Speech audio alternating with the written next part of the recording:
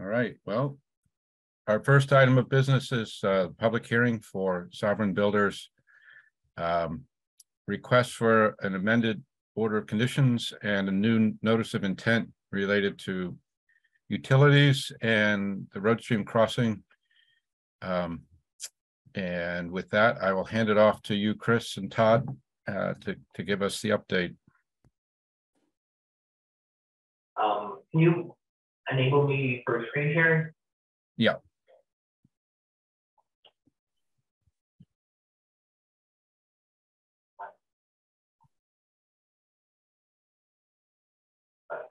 Good evening. My name is Chris Carney. I'm here tonight on behalf of Todd Calera of Sovereign Builders. That's the project off State Road, the previously approved self-storage project east side of State Road across from the town top of.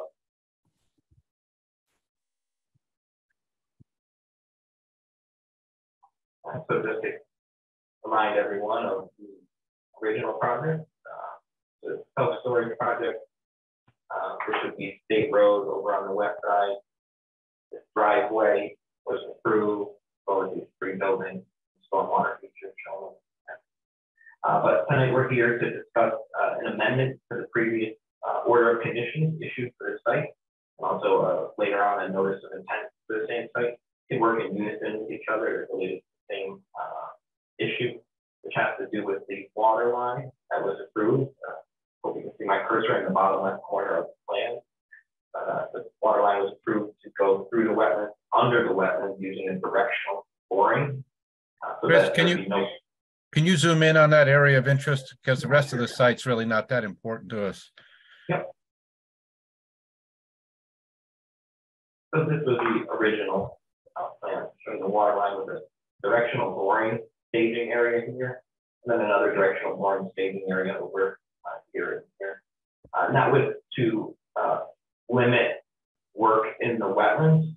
So the directional boring was just bore underneath the wetland, come out on the other side of the water line, which is a great idea theory. But after some conversations with the DPW and I think with some commission members, the way directional boring works is there's a plastic sleeve to the water pipe.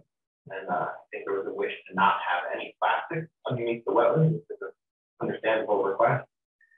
So ductile iron was the requirement from DPW, and directional boring methods don't really allow for that type of material to be placed without there being possibilities for freezing. I guess the alternative would have the plastic pipe would be some sort of metal sleeve pipe that the ductile iron water pipes would be inside of, and I guess due to that configuration, freezing is sometimes an issue. So because of those issues, we're going to propose tonight a new route for the water line. And that's shown on this new plan that was submitted. Hopefully everyone has a chance to review it. Looking at the same area here.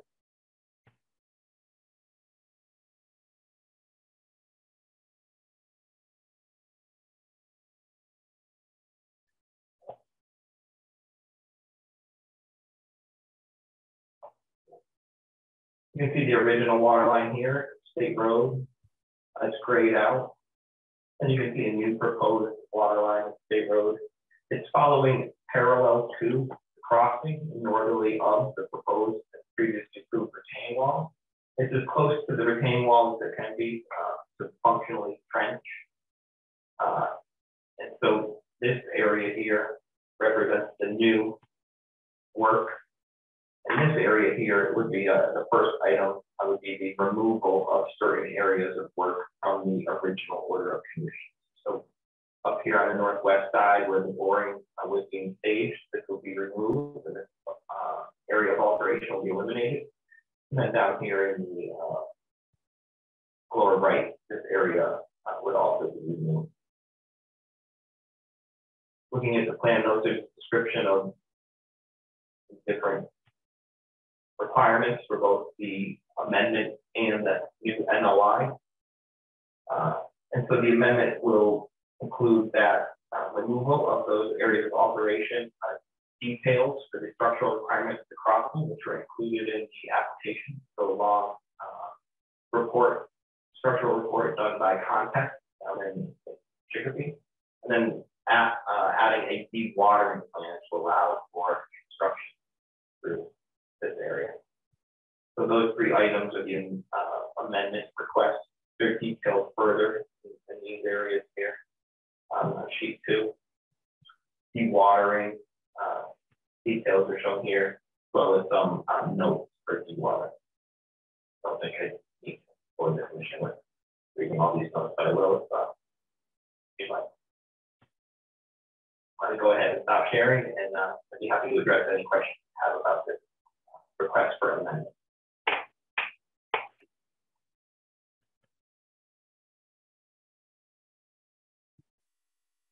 So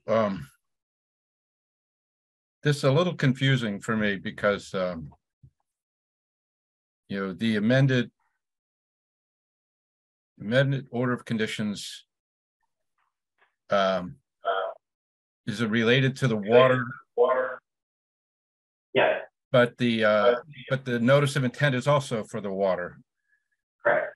And so I think the reason for a new notice of intent is the area of alteration ultimately will be changed and expanded.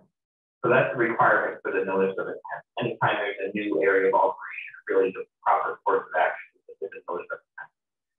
And then as part of that, there's areas of the original order of conditions, which was a result of the original notice of intent filed for the project, that some of those areas are no longer needed, and some areas of the original order of conditions can be specified, the structural requirements of the process. So those two items get attached to the original order of conditions. That way, the original area of alteration can be reduced through this amendment. And since it's not a larger or significantly changed impact, this amendment can be applied to the original order of conditions. so, but the plans that's the plans that are in the NOI for the crossing structure and the channel construction really doesn't pertain to the notice of intent. It's really would probably be better included with the request for the amendment. Correct. Yep. All right. So no changes to the crossing are proposed at all. Really, the only changes that are proposed are the rerouting of the water line. Yeah, I mean, except there's more detail about the crossing. Correct.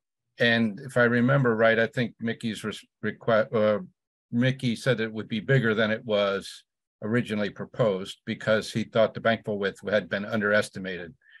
So I'm wondering if the structure itself isn't a different size than the original NOI. I don't think the footprint of the structure is through. Actually, the structure is wider. So it was originally 10 foot and it's now 11'6" in terms of it's spanning the, so Right. Originally drawn was 10 foot, but the actual is 11'6". Not width wise, but the Right. span on the Right. on the stream. Right. So that should be better, I would assume, because we're Right. And that's what I meant, you know, that Mickey said that the bankful width was actually wider than originally estimated, and therefore he wanted to create a longer span so that you could get 1.2 bankful width. So, all right. So I guess my suggestion is these are all mixed up in my mind, these two filings, and that we just handle them together as an aggregate.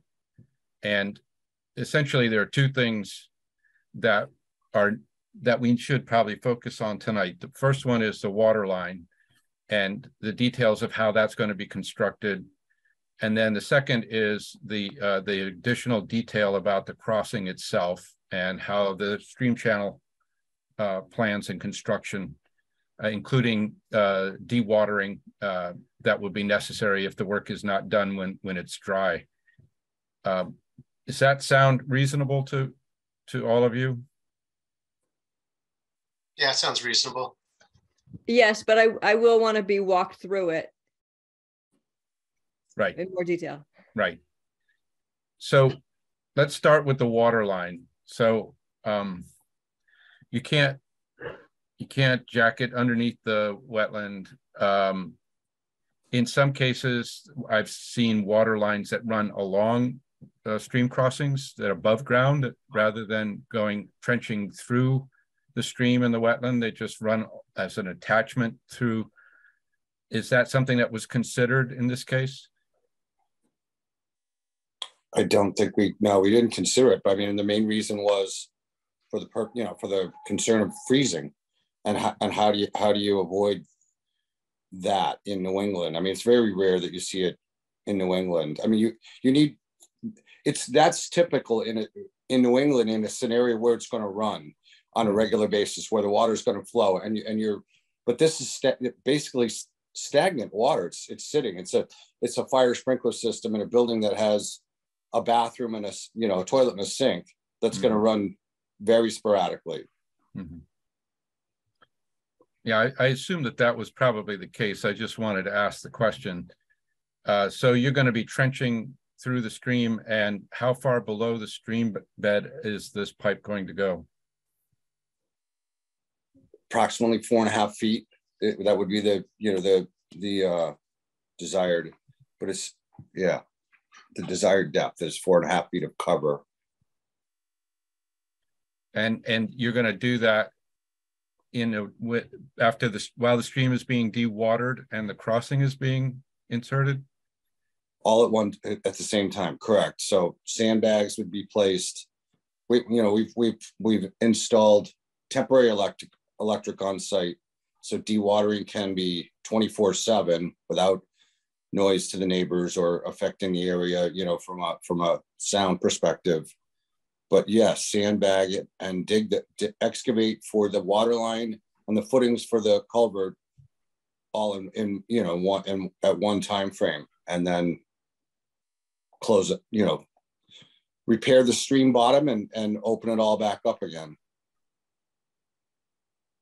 And is the detail about like the depth to which the pipe is going, is that on the plans? I can't remember seeing it. No. The previously approved plan shows the water line of 4 foot depth. That's a question. Okay. Commissioners, that you have questions or comments about the water? Can't think of anything at the moment. Yeah, No, Chris, your audio was breaking up some, and it was a little difficult to follow one piece of it.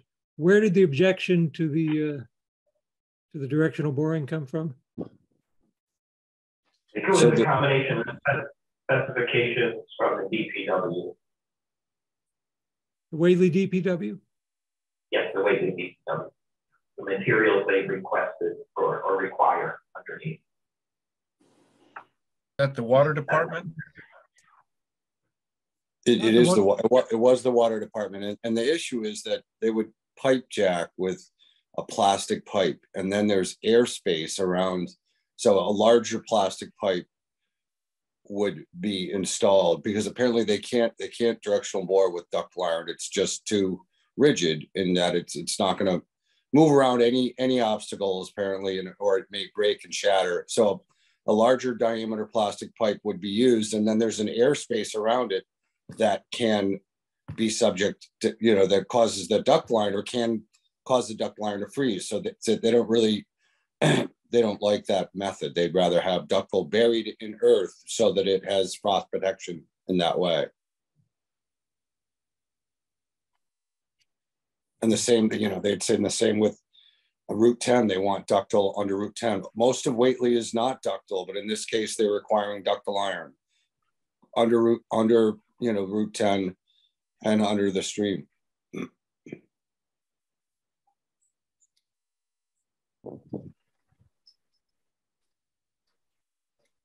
Any follow-up, George? Not yet. Somebody else want to jump in while I think about this?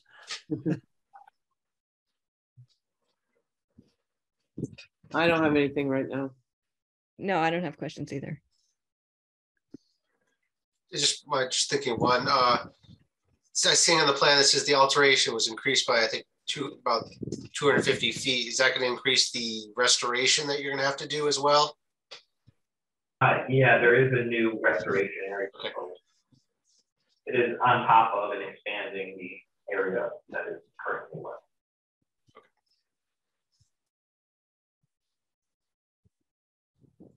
All right, well, then let's shift our focus to the stream crossing. And actually, I made a list of questions. Some of it has to do specifically with the crossing and some of it more general. But since you were just talking about the wetland replication or wetland replacement mitigation issues, I noted that on the plans, it says that wetland replication will be done during the growing season, and that it will also be done at the same time that the crossing is installed.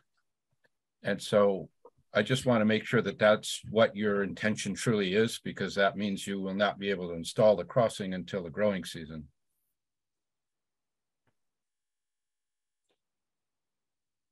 That's definitely not my intent. My intent and purpose of coming before you tonight is so that we can do this crossing without waiting for weather that's very unpredictable.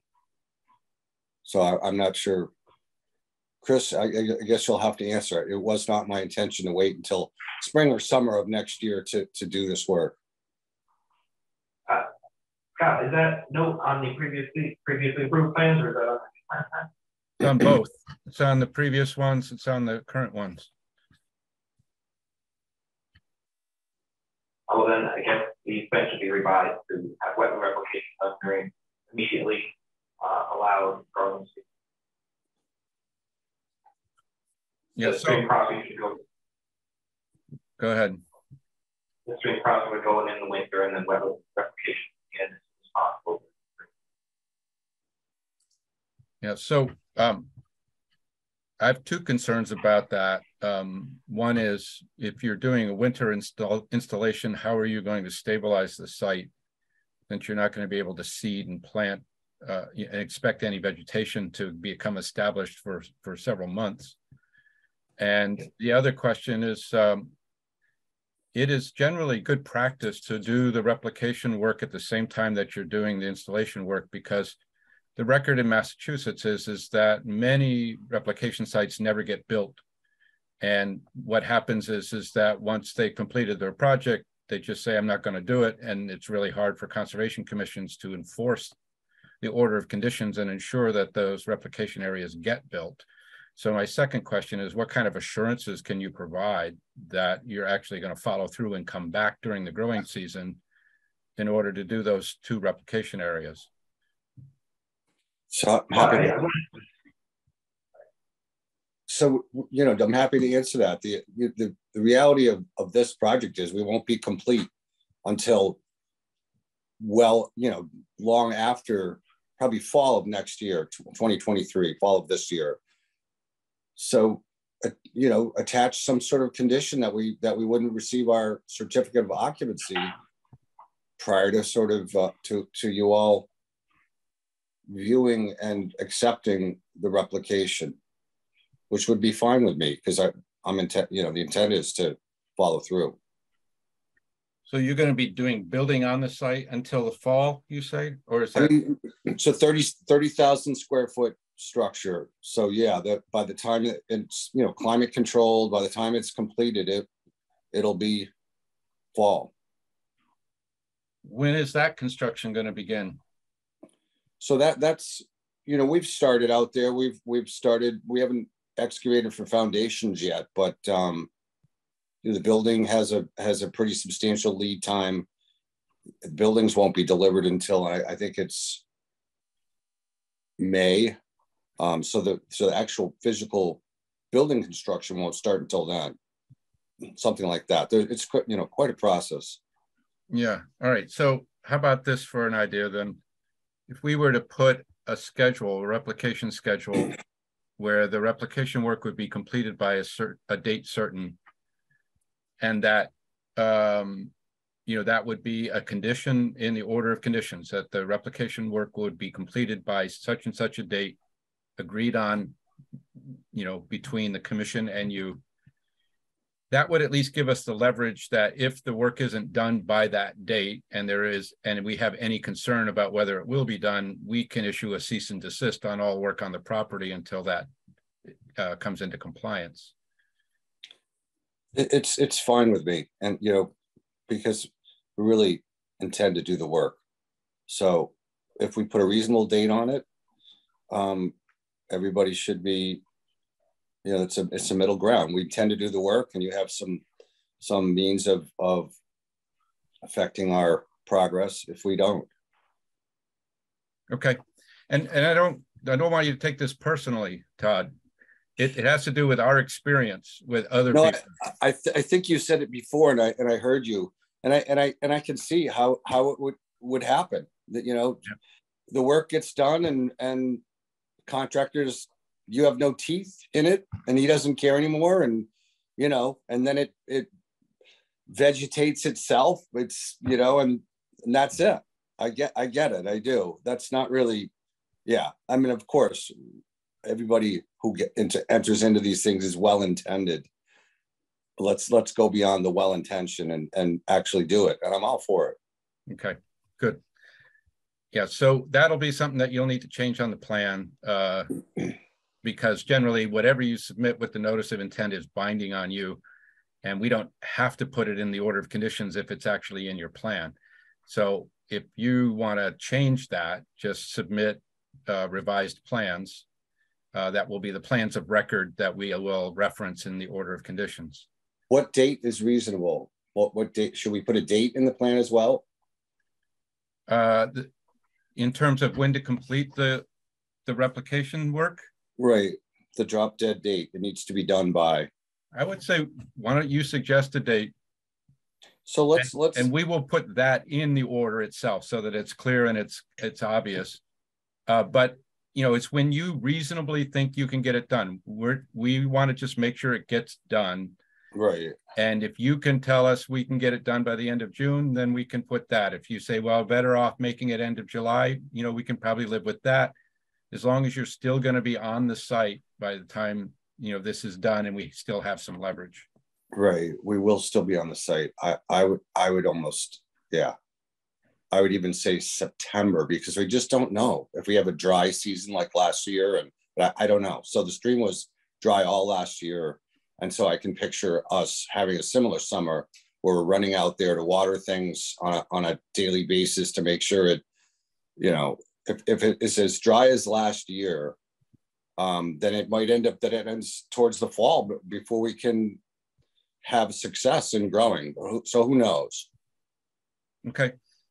So I would say, put it in your revised plans, what your target is for that being completed. I mean, it's really not completed for a couple of years after, because you really need to see the vegetation get established. You need to replace plantings that have died in the meantime. So we don't expect it to be 100% revegetated and ready to go, but it should be at least excavated to grade. There should be a way to demonstrate appropriate hydrology, appropriate soils, and that there's been some initial planting or seeding done that we will then monitor to see that it comes through over a period of a couple of years. And sure. And so but your ability, but we're not talking about a couple of years. A couple of years would be maybe a monitoring requirement on the order of condition, that would then, before you could get a certificate of compliance, you would have to demonstrate that after 2 years you had established it. It would not be the deadline by which we would then hold up any additional work. The main thing is it's got to be constructed. Once it's constructed, with an environmental monitor who, basically says, yes, the elevations are correct. Yes, the soil is correct. It has been planted as proposed. Then, we become less concerned because the rest is sort of tweaking and maintenance. And, for that, we have the certificate of compliance we can hold to try to make sure that that additional remedial work gets done. So there's a real incentive to wrap up all of the environmental related topics on these sites, and that is the new SWIP reporting requirements, which cost money every time there's a storm event. Mhm. So, you know, when we can establish the areas, wetland and so on, that are within the bounds of the silt fence, Yeah, and complete that work, the billing cycle and the cost of the SWIP reporting will go away. right. And so there's a new financial incentive for us contractors to wrap it up. Okay. A couple other questions. So the things that I didn't see on the plans that I would like to see on the plans is, you know, where is your dewatering sump located? You described, you know, creating a sump for dewatering, but I don't know where you're planning to put it. Same thing with the sediment bag and the hay bale corral around it. You know, where are you going to locate that so that we have a sense that what you're proposing is practical and you're not just going to wing it when you're on the site. And then related to that is, you know, you talk about keeping clean water separate from the dirty water and routing the clean water directly into the stream below, which is fine. But then also you're going to be taking any turbid water and pumping it to the sediment bag. And so I'm just interested to know what's the you know, what's the return path for water getting back in the stream, you know? So it should be really clear on the plan that here's the sump, it pumps to the bag over here. It then is going to be going through a hose or a pipe and entering back over here when it's clean. Or is it going to just go through the bag, through the hay bale corral, and then just overland flow or infiltration, and there's really not going to be a return pipe or a hose? In which case, the location of that bag is going to be important because you want to have enough of a filter strip for that water to be able to spread out and seep in, so you're not going to get, you know, any problems as it flows back towards the wetland, back towards the stream. So all I'm asking for is a little more detail on the plan about how and where that's all going to be located. Okay. I don't doubt that it can be done. I just want to know what it is that you've thought it through and you know what's going to go where. So to be honest, I'm working with a group. I'm going to do this work with a group that worked up, you know, that some retired guys from Northern Construction, and their background is bridge construction. And so I don't personally know the details to the extent that they would, but we can gather them and put them on the plan. Okay. But it could all be changed if something gets encountered, you know, as long as there's agreement and the Conservation Commission is contacted and we talk to the environmental monitor and we say, yeah, this is a better plan, put it over there. We know that sometimes during the course of construction, you come up with things that are unexpected or you need to make adjustments. But it's just useful to know that you have a more concrete idea of how it's going to go before you even get started. And then if it needs to be adjusted later, we can talk about doing that. Okay, sure. The goal is to be in and out of there in about a week, something like that. But and so there will be, you know, there may be some decisions made and adjustments made on the fly a little bit, just to keep it moving. Yep. And then the last question that I had looking at this stuff was the cross sections for the proposed stream channel. So I see cross sections A, B, C, and D. And then when I look at the actual cross sections and the elevations, what it looks like to me is that the stream bottom at cross section A, which is up gradient of the crossing, the bottom of that is 162. And then the cross sections at the inlet and outlet of the crossing are at elevations 163. And then at D, it goes back down to 162. So it seems like the elevations of the crossing are too high. They're not consistent or not compatible with the elevations of the stream channel itself at the Thalweg. Am I reading that wrong?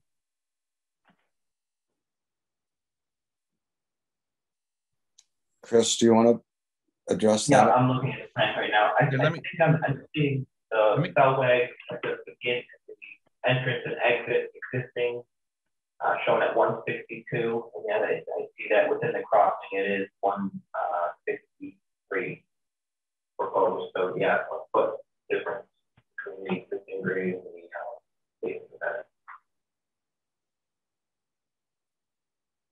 Yeah, here, let me share my screen just so everybody knows what I'm talking about. I think the also we had agreed. I mean, it's calling out riprap where it's supposed to be 3 to 6 inch rounded stone.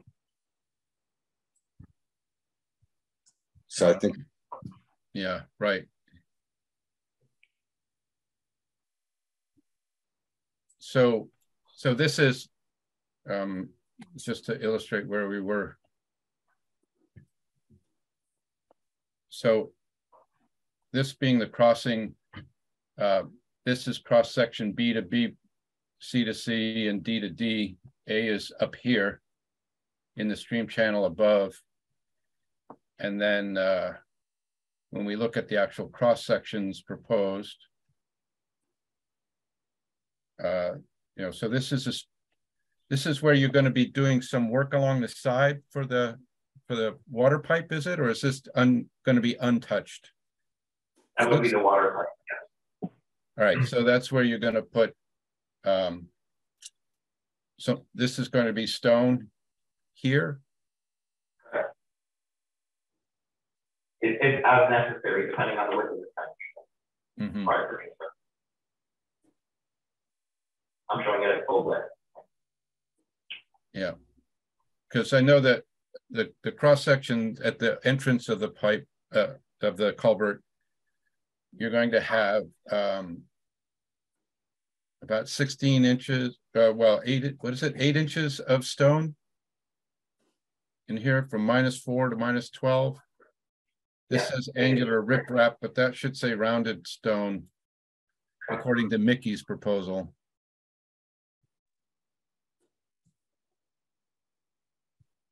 And then on top of that, there's going to be about 4 inches of sands and silt from as much as possible from what's been excavated, correct? So the idea is for the commissioners, in my communications with Mickey Marcus about how to construct this channel, initially his proposal was just to leave this all flat and let the stream cut its way through. My concern with that is that this is very wide, and if the stream actually during storms gets funneled through there and no longer has access to its floodplain, it could actually clear a lot of this out, and then it would just be a big, wide, shallow area where the water flows, which is not going to provide the kind of fish passage that we were hoping for. So instead, use the stone to create a shape for a low flow channel, and then you can put other sediment on top. But if it should all get swept away in a flood, it doesn't even have to be a very big one. It could all get washed away and isn't replenished from upstream. You still have a channel, and you still have a channel shape with a low flow channel to concentrate your low flow and make sure there's sufficient depth for fish to be able to swim back and forth through there. So that's the basic design as illustrated here. But once you put in the stone and then you put in this, now you're up to 163. So even though the bottom of the stone is at 162, where the water's supposed to flow is higher than it is upstream. Yes, and I think I'll still stand by those elevations at 163 in order to match the existing culvert elevation. We have the in and the out of the culvert existing at 163.1 and 163.2. So this is an attempt to match those existing elevations in order to have the same sort of water backup behind the crop.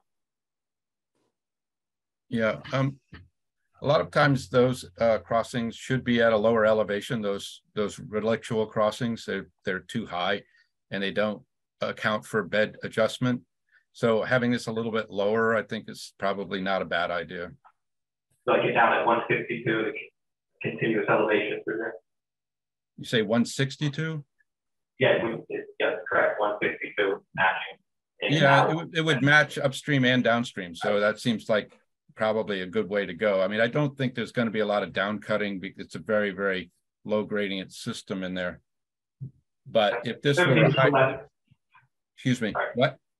All right, go ahead. Sorry. I was just going to say, if this were a higher gradient system, we would want the bottom to be lower and then more sort of material on top, so that, you know, if you end up with bed adjustments, so often over a period of decades, you can get the stream bed will drop a certain amount, or it might raise amount depending on where there's woody debris or whether beavers move in. Any number of things can cause either scour or aggradation of sediment and change the bed elevation. I don't expect a lot of that here, but I think at least matching the elevations above and below probably makes sense. Yeah, I think there'll be a little bit less upstream ponding, which would affect that existing wetland area and the wetland replication area, but I don't think it's anything that can be overcome. Okay. That's the wish of the commission. Right? Yeah, yeah. And, you know, if it's going to be constrained by the downstream channel as well. So if it's a little too deep, it's just going to backwater up, and then more sediment is going to deposit in there. So it's going to adjust its elevation, you know, based on that, as long as it's not too high. If it's low, it can adjust, but if it's too high, it'll just backwater up upstream and eventually potentially, you know, block some of that flow downstream. I mean, we're talking about a foot's more than a couple of inches. So I think that's probably a good correction to make.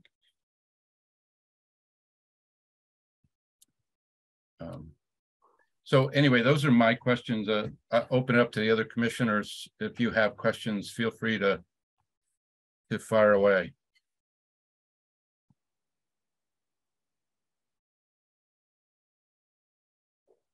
Nothing for me, thanks. You covered everything, Scott?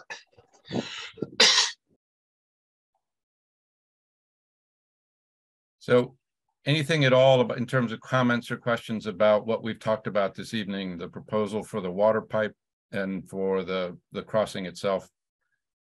Feel free to speak up now.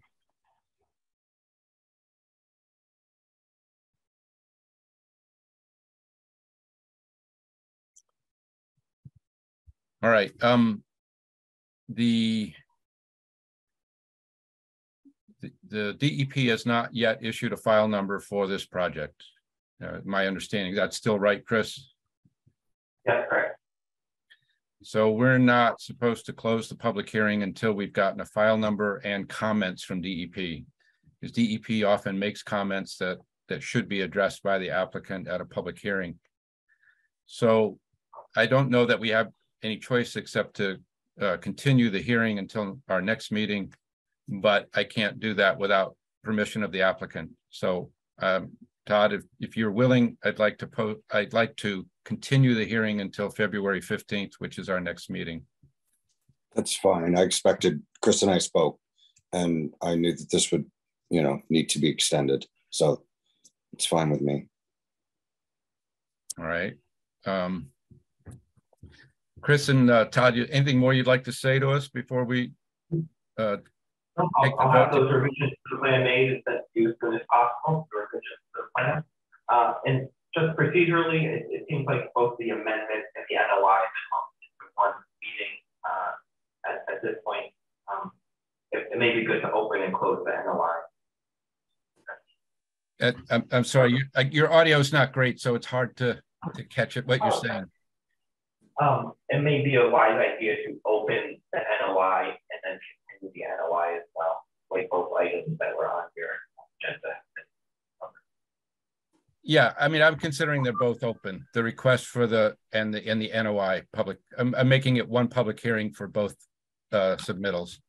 So yes, it's open now. We'll continue them both until February, and then hopefully we'll have everything we need and we'll be able to close the hearing then. I really appreciate your time and your thorough work with it. It will come out. Very nice project. All right. So Commissioners, the proposal before us is to continue the public hearing until February 15th at 7 p.m. All in favor? Say Aye. Aye. All right, it's unanimous, and therefore the hearing is continued, and we'll see you next month. If I forget to send you the agenda with the Zoom information, just remind me, but actually we have the same Zoom meeting every month. So what you use this time will be the one you use next time as well. Very good. Sounds good. Thank you all for your time tonight. All right. Good night. Good night. Bye. All right. The next order of business is the minutes. So did anybody find fault with the minutes? Minutes were good. Yep, that's good. All right, all in favor of accepting the minutes? Aye. All Aye. right, good. I'm trying to remember all the other things I was supposed to sort of update you on based on so one update has to do with the feasibility study from FERCog on a shared conservation agent. So they did release the feasibility study. I just got it. I sent it out to you all. I think you all got it as well. Yep. So almost none of the suggested changes that I made actually got incorporated into the final report, but that's no matter. So the option is still before us to try to buy into some kind of a shared agent. They have a couple of models for how to do that. One would be to create an office in Greenfield that FERCog would host. That would be sort of like the building inspector. George doesn't think that's a very good option. I'm afraid it'd be too much like the building inspector. There's just so much dissatisfaction with that model and how it's worked from citizens and from other boards and down in the town offices. Yeah. So the other would be that towns get together and they create an intermunicipal agreement or whatever they call, and one town would have to really serve as sort of the lead on that and provide desk space, a computer, a telephone, etc. So I'm not sure, you know, how there were 9 towns apparently that were part of this study, and I don't know. I actually asked Keith the Barnacle, the guy who put the feasibility study together. I asked him, I said, so what's your sense? I mean, how many towns are actually going to follow through and actually want to do this? And his response was he thought that there was a lot of interest in it amongst all of the towns, and that, you know, it's quite likely that there will be towns that want to go forward with this. Is it like neighboring towns, or are they pretty scattered apart from each other? Well, I think Conway and Ashfield are, I think, 2 of the towns, and then Heath. So I think, you know, west of the river, I think those are the key ones. And then there's, I think, Wendell, Leverett, Irving. Yeah. So, and I think what he's sort of seeing is maybe there's 2 positions, one for east of the river and one for west of the river. The one thing is, you know, Conway, Ashfield, and Heath are not that dissimilar from Whately in terms of size, and I imagine the need. Yeah, sort of, general same idea of what they plans or stuff that come to the towns. Yeah, I get that. And, you know, maybe style of operating too, you know, whereas if you get a town like Leverett that already has a part-time administrator, you know, they might expect something very different. You know, I have a feeling that the 4 towns that I just mentioned are all just trying to get the Wetlands Act stuff done, and there's not going to be a lot of additional work beyond that we're going to hope to get help with. But one of the other things that came through that I also sent you was this district local technical assistance project requests. Last year we went through this list and we made our recommendations to Brian, and one of them was this feasibility study, and it actually happened. And this shared agent is on the list again this year as a possible project, which could then provide them with the funding for an implementation phase, where if we want to come up with this intermunicipal agreement and have meetings with other towns, that FERCog could help facilitate that process and help shepherd us through what we need to do in order to make it a reality. So, you know, it does seem like it's a real live possibility. I still need to put in our budget for next year, and I'll probably do that this weekend, and I'll put in a placeholder for the amount of money. It may not happen next fiscal year. It may be the next one after that, but hopefully the Finance Committee and the Select Board will support us on that. So you all still on board? Think it's a good idea? Oh, yeah. Yeah. Oh, yeah, most definitely. Yes. And do the rest of you agree with George's assessment that we don't want it based in Greenfield if possible? Yes. I'll Yes. trust George's judgment. Well, the model was to establish an office in Greenfield at the FRCOG offices and have the person operate out of there, with potential added expense whenever they have to travel to the towns. And we'd be one small part of that. And what we've seen with the building inspection program, at least from much of what I've heard, we just don't get the attention here. Mhm. And then things here that should get more attention from the building inspector don't necessarily get it in a timely way. And there have been lots of complaints from citizens and other boards, I know. ZBA, the planning board, the Board of Health. There are lots of ongoing concerns in town around white birch, which has just come up again. The explosives location there on Chestnut Plain, things like that. That the building inspector is notified repeatedly, but there's not a lot of closing of the loops, I guess I'll say. Yeah, yeah. And I think if we had a shared conservation agent who was in town, a designated number of hours in a space per week, and had more of at least a part-time location here, that we'd have probably more engagement and commitment to this part of that job. Scott, it did seem, looking at the materials, that the part-timer in Leverett is also a part-timer in Wendell. It's I got that Wendell and Leverett had part-time agent, but I didn't know if it's the same person. Seemed like it was from something I read in there, and Okay. I didn't know if that was a shared arrangement or if it was someone with two part-time jobs. Yeah, that I don't know. You may have caught something that I didn't see. I'm just wondering if they have a model that's already been tested a bit. Conflict of interest if it was same job in two different towns. How would I mean, that be a conflict of interest?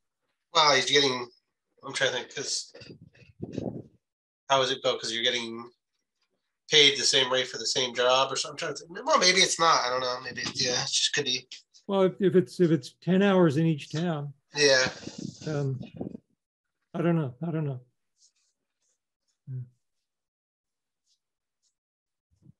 All I think right. it was in the survey results. I think I saw that mentioned. Yeah. I mean, for me, I think it would make sense for the 4 towns west of the river that we mentioned, because none of us are going to have so much work that we're going to be able to keep somebody busy. Yeah. I mean, if we did a quarter of a position that's 10 hours a week, what are we going to have them do 10 hours a week? You know, that's not what we need necessarily. We're more like 10 hours a month. So, you know, we'll need to try to pool ourselves together and figure out what the needs are of the other towns as well. Maybe maybe the 4 of us can't come up with enough hours to keep somebody busy full time. How many old files are there, Scott? Yeah, I mean, that could keep somebody busy for probably several months. It's when I looked at the files, it was just like daunting, you know, it's just Yeah. but it's always something I always wanted to try to get done. So maybe that is something we can get done if we had some help, some paid help. Yeah, it'd be great to have them all digitized. Oh, now you're dreaming big. Yeah. Well, you know, there's so many different things that if I had more time, I would organize things better, you know, like just having a spreadsheet where you can keep track of things. So like when you say there has to be a pre-construction meeting and there are all these other different requirements, like when you issue an order of conditions, they're supposed to record it at the Registry of Deeds. And then they're also supposed to request a certificate of compliance when they're done. And so many projects never go through that. You know, they just never request the certificate. And then, you know, like we had one situation, I think when a property was being sold, you know, there was an old order of conditions from 1984 or something like that, and they needed a certificate of compliance. And we're like, I don't even know where that file is, you know. It's like, how are we supposed to do that? So it would be nice if we could track that, you know, and when they're supposed to reimburse the town for the cost of a public notice, you know, I never know whether they've done it or not, you know. So there the checks come in, sometimes I get asked about them, I say, oh yeah, that's a reimbursement, but I don't know who hasn't sent in the check. And, you know, are we, you know, so we're not really very efficient or thorough. So are you saying that if we had somebody in that position, they would make the spreadsheet or track those things or both? Yeah, right. Yep. Make it and track it, you know, set up a system and then track it for us. And, you know, like George said, then we would have all of the file numbers in a database or in a spreadsheet. Yeah, that sounds useful. And, you know, we could search by address, or we could search by file number, or we could search by date when we're trying to find stuff, or applicant. So yeah, I think that would sort of help us get ourselves organized, but also the more professional we are, the less likely we're going to get sued for something down the road if we, you know, didn't do something appropriately.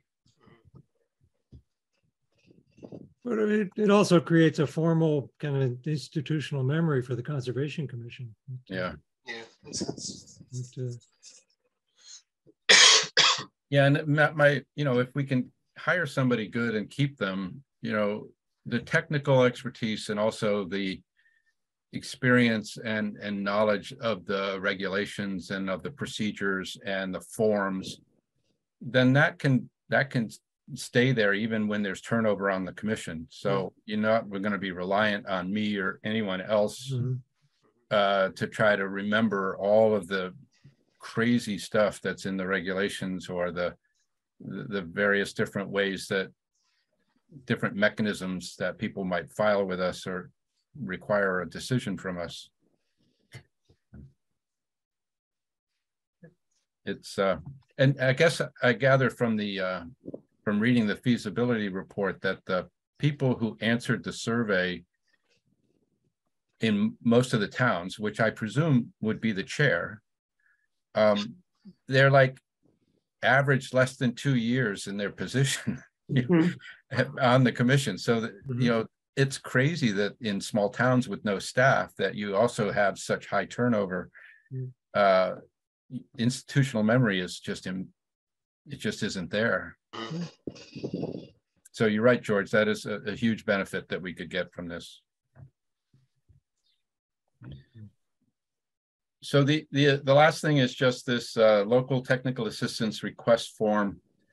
I don't know if we want to go through this now as part of the meeting, and I can send the feedback to Brian, or whether you'd like to just review it yourself and send me any suggestions of things that you like and that we should promote. How do you want to handle this? I'm just going to open it up and see how long it is. It's 7 pages, most of which don't concern us at all. Let's just get it done now then. Yeah, Yep. get done. We've done that before. Okay, here, I'll share my screen and we'll go through it section by section.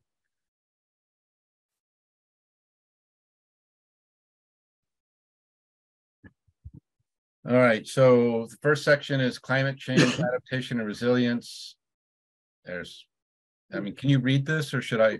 Yeah, we Oh, can I can read read that, yeah. Yeah, it's good. All right, Yeah. so I won't read it out loud. You can say if anything here catches your fancy or not.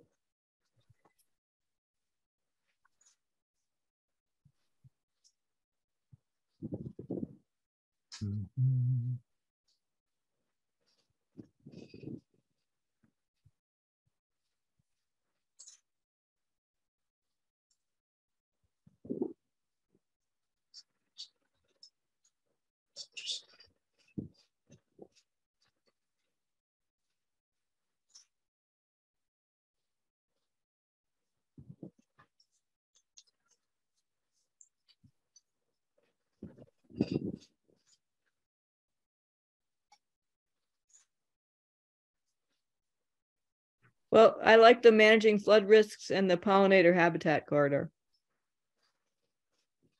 Yeah, I wonder if the flood risks actually pertain to Whately, because it says that Deerfield River watershed, and Oh, okay. most of Whately is in the main stem Connecticut. Yeah, yes to the pollinators. Yeah, it's a yes to the pollinators. I agree with that. And All right. So that way we there's tie into all the work that's being done in other towns. all right. We don't have a lot of brownfields, so I guess just the old DeMaio's restaurant. So I'm not sure any of these things really pertain to us, do they?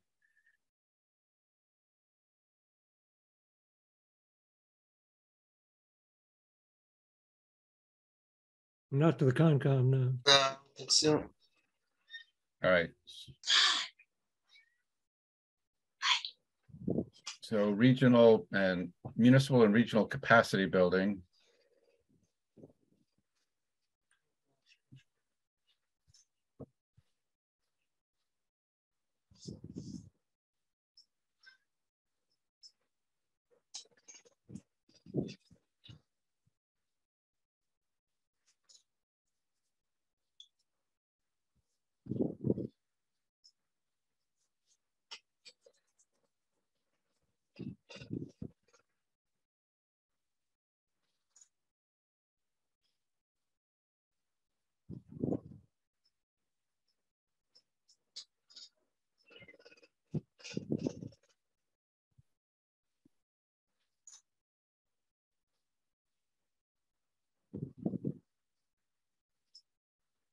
Scott, do you have any thoughts on the last one? Yeah, I have a question on that too. Well, I certainly like the idea of advocacy for pilot formulas, but Yeah. that's probably the only thing on the list that really appeals to me. You know, pilot is payment in lieu of taxes. So towns that have a lot of conservation land and don't get property taxes from it, this would be a program to make payments to those towns to make up for the taxes that they don't get. sounds good. And the pilot formulas have been generally underfunded, and it's been an ongoing issue with Western Mass. And I'm not sure we're going to get anywhere with it, but it's nice to know they're still shooting for it. I'm aware of another proposal that somebody's working on to try to get money to towns, but not through the pilot program, because they feel like it's never going to happen through pilot. So we can put that on the list. I can say pilot in particular is what we're interested in. Yeah, Okay. let's say pilot. So pollinators and pilots, we're all in P's now so far. So the first one is where the Conservation Commission agent is. So we'll include that in the list. Yep.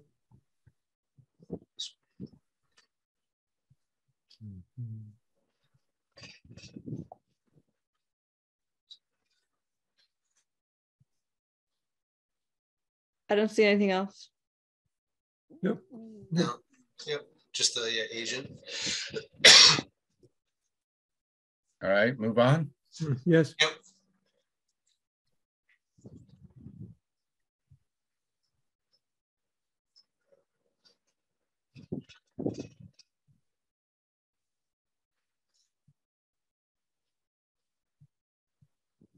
So it was good with the help with the open space plan. No, we just had that, so we won't need Yeah. it for another few years.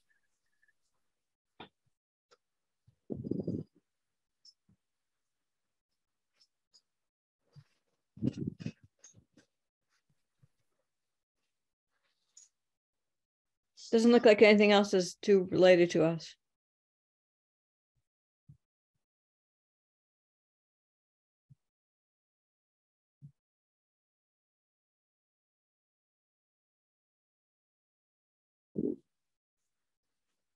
Move on. Yep. Yeah.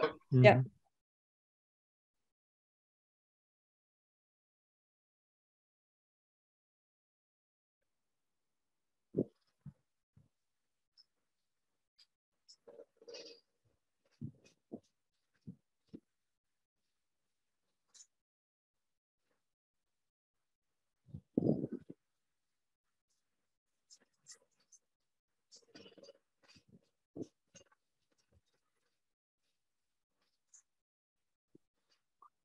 Wasn't that floodplain bylaw being updated already?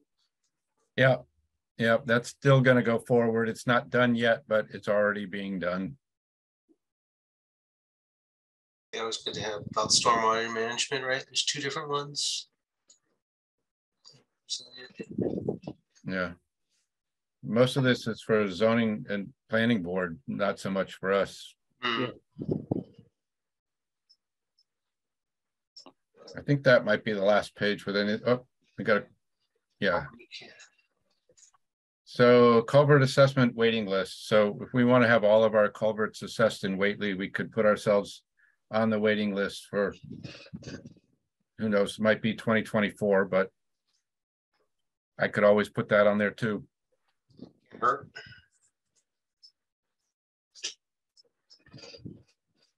right.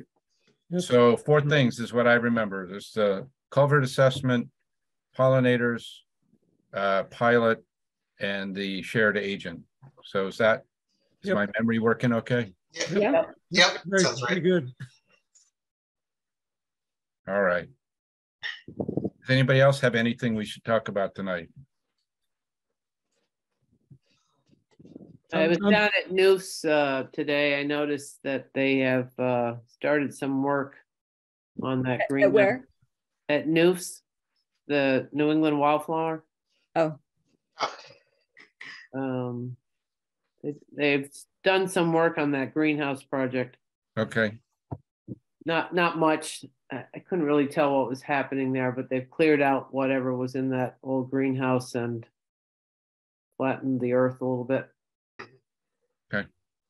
Well, if you see anything that looks ugly or like it's not going the way it's supposed to, let me know. Okay. You haven't heard anything from the recreation department, Scott, have you, about doing the irrigation for Hurley? They were supposed to get back to us. Yeah, no, I wrote him and he said, well, you know, we're still thinking about it. We'll let you know when we want to talk about it. And so I have a feeling that once it started raining again, they all decided we don't need Yeah. it. Yeah. That's what I figured. Yeah. well, Scott, I just want to say I appreciated all your questions on the project tonight, because I would not have known what to ask. Yeah, well, this luckily is a low gradient stream, so it's not too problematic. But when we get to, if there was something on, you know, some of the other brooks in town, Roaring Brook or Jimmy Nolan Brook or something like that, it would be, it'd be a lot more complicated trying to permit one of these things. It gets very technical, and we would have been better shape if we could, well, maybe we would still be able to bring Patty Devine into it as a consultant for the commission to help us work our way through it. But this one, I don't think it's going to be too big of a problem if they have a decent plan. It's just a matter of sort of matching the elevations with the stream that's there. So at least this one, I think we can handle without too much help. How many revisions is this now, or plans? This has been going on for what, a year and a half, 2 years now? Yeah, I think 2021 is when we got the original notice of intent. So If only we could check our spreadsheet. yeah, right.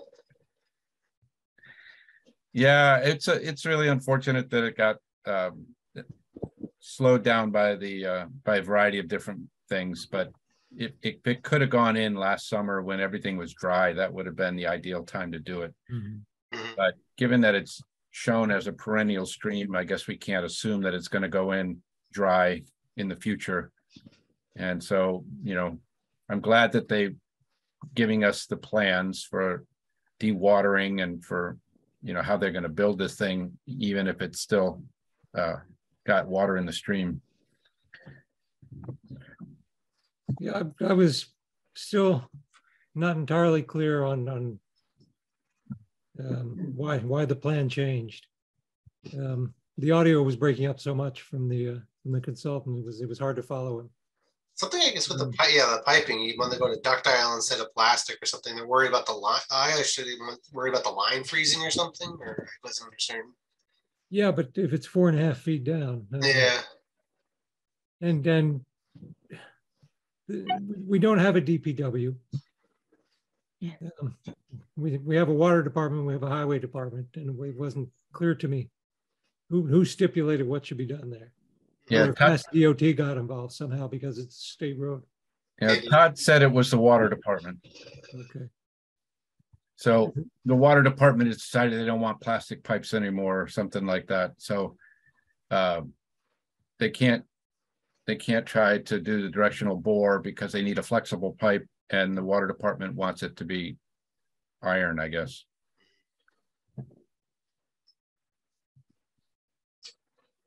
I mean, you know, maybe they have a good reason for it. I don't really know. But that was the reason why they said they couldn't do the directional bores. They needed a flexible pipe rather than something that can't move around rocks and roots and things when they go to. Right.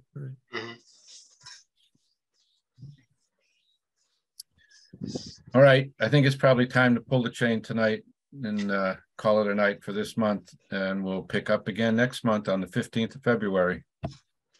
Okay. All right, thank you. Good night. Okay, thanks. Thanks, everybody. Good night. Good night. All right.